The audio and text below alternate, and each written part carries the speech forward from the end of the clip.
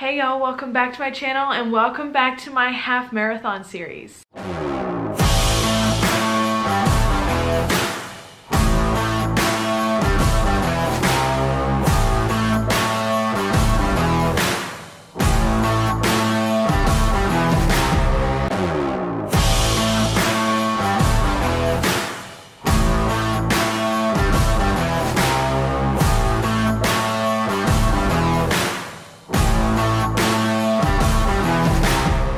This is episode 5. We're getting down to the end of it.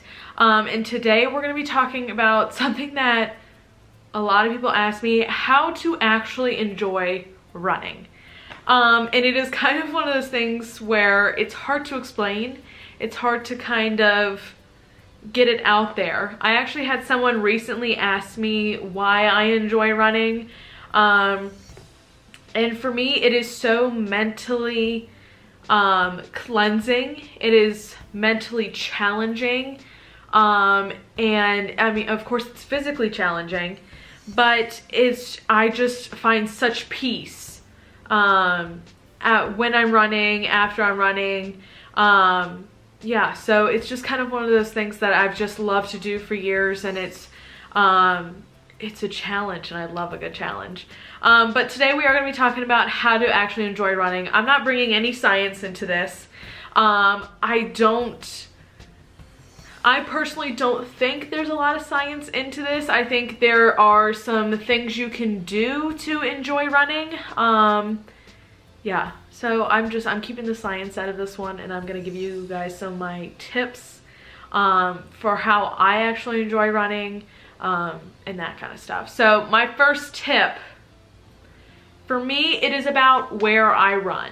And when I say that, I mean location, where I run, whether it's a trail, whether it's around my neighborhood, whether it is on a beach, whatever it may be. Find the place that you truly love to run, where it is peaceful for you, where it is nice, where the environment around you helps you. I have a few different places, whether it is a short run or a long run, it kind of differs for me. So if it's a long run, I go to what is here in North Carolina, the American Tobacco Trail, which is just this, I literally think it's almost 30 miles of gravel trail that you can run on. And there are different points where you can pick it up at, and it is fantastic. I do that for my long runs because it's great for my body. It's not as hard to run on. And then when I'm doing my shorter runs, I'll do, there's a Falls in the Neuse trail down here that literally goes along with the river. And it is so peaceful. It's like you hear the birds, the water is right next to you and everything like that. It's a very nice trail. It has rolling hills. It's a little bit on the flatter side, but it's still nice because you do still get some incline.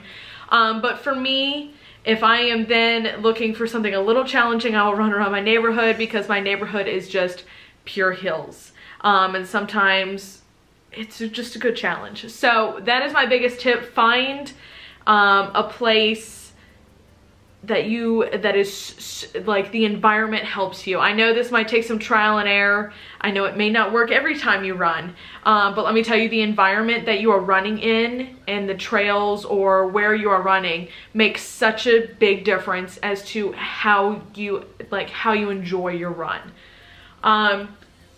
My second tip, and what I have been preaching to y'all about, is listen to your body. Listen to your body, because if you listen to your body and if you're not having a good run, stop. Please, just stop. Because if you continue, you mentally are psyching yourself out to the fact where you're just like, it gets worse and worse and worse, and then it leads you to not want to run anymore. So I truly believe, I mean, we all have our bad runs, we all have our good runs, and it's a part of running, but I truly believe, like, listen to your body, listen to what it's telling you. I was supposed to do 8 miles 2 weeks ago. I was fully hydrated, perfectly hydrated. Went out there. I had a feeling beforehand things weren't gonna go quite right. I got to 6.5 miles out of my 8 and my body just said, you're done. No, I didn't get injured. I didn't pass out or anything like that. My body just said it was tired, it was done. We were finished for the day. And I fully listened to it and was like, okay, I'm done. I'm not gonna keep pushing myself to extremes where I'm gonna leave myself to get injured, hurt, or like I said, pass out, to where that just doesn't do any good for anybody. So listen to your body is my tip number 2. Tip number 3, mix in some different types of running, some different workouts with it. And when I say different types of running, there are what we like to call tempo runs. You can do hill workouts. You can do sprints on a track. You can do different things that will help you kind of, if you're looking to increase speed, whatever it may be. Those kinds of things are fun to work in. They're challenging, but they are fun because they kind of give you a different running workout that is different from just, say, going and running 5 miles. So I would for sure say, if you're kind of feeling bored with just the regular mileage, mix in some of that kind of stuff. Some hill workouts are, I mean, I do a 1/4 mile hill workouts, and you do 6 of those and they will kick your butt. And then when I say mix in other types of workouts, I mean like do some strength training, some boxing, some stuff like that that helps you work on your agility, your speed, stuff like that. Boxing helps with your breathing. So I like to do boxing because that really helps me with the in the nose, out the mouth kind of breathing. So I would suggest that. And it's just great to kind of mix things up and make it so you're not doing the same thing every day for workouts. And it's fun. Why not make it fun? How to enjoy running, make it fun. Tip number 4, and probably this is my last one. This is kind of, you're gonna look at me and be like, really, Danielle? Really? Why? Why include this? Because for me, whether some people listen to music, some people don't. Some people like to listen to their own breathing and the footsteps and everything. Great for you. I applaud you because that you have some mental strength. I personally have started doing 1 AirPod in, 1 AirPod out so I could listen to my breathing and my feet. But my tip number 4 is to have a kick butt playlist. For me, I have a running playlist and it is filled with all kinds of different music that just is super motivating for me, that pumps me up and gets me ready to go, makes me want to run through a brick wall kind of situation, but it makes it fun for me to run to and have some fun with it, and just kind of every now and then you sing along a little bit, but have a great playlist. If you listen to music, that is so important. I used to, I don't know if I've ever said this, I used to listen to the movie Miracle when I run my half marathons. It's about the 1980 USA hockey team, and for me, hockey is a big thing in my life. Shocking. But it's so motivational, it's so inspiring, and I know every word of it.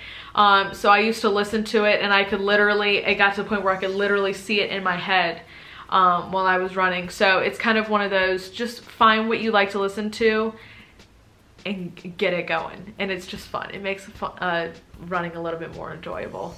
If you have some other tips for ways that you enjoy running, that you have found that you enjoy running, please comment them down below. I want to hear them. Those are kind of just my 4 basic tips. Like I said, I didn't want to go into any science of it because I don't know, truly believe if there's really any science that says, oh, this is gonna make you faster, but you know, enjoy running, enjoy it, have some fun with it, mix things up. It'll make a huge difference in your life, and it'll make it, like I said, not a regular, or we're gonna do 5 miles. Add some stuff into it, make it a little bit more fun and enjoyable. So those are my 4 tips, you guys. Like I said, please comment your stuff down below. I want to hear what y'all are doing in your running lives right now, what y'all are doing in your fitness journeys, everything. So comment all that down below. And you guys, we're getting closer to the half marathon, and it's virtual, of course. I'm doing it here, but I'm taking you guys along for it. And the next episode you will see is my race day tips. We're getting close. But yeah, so please give this video a big thumbs up, subscribe down below, and I will see you guys back here next time. Bye, y'all.